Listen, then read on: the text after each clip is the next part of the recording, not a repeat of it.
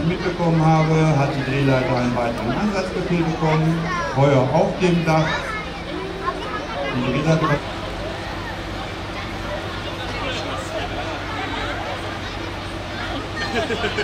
Wasser angekommen. Das sieht jetzt zwar nicht so aus, als wenn das ein Wasser ankommt, aber das ist auch sehr gewollt. Der Werferung hat dieses Wasser möchte ich aber nicht auf das Schulgebäude in 1 abgeben. Ansonsten könnte es passieren, wenn das Dach nicht ganz dicht ist, dass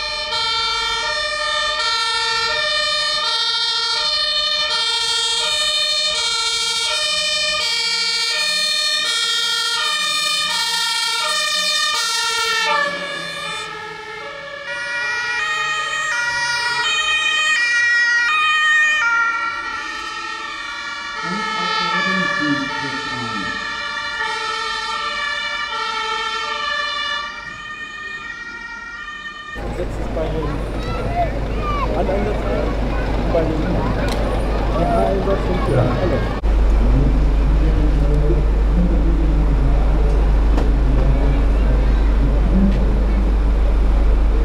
Wir wollen folgen, dass wir uns bei der Einsatzkräfte unterstützen.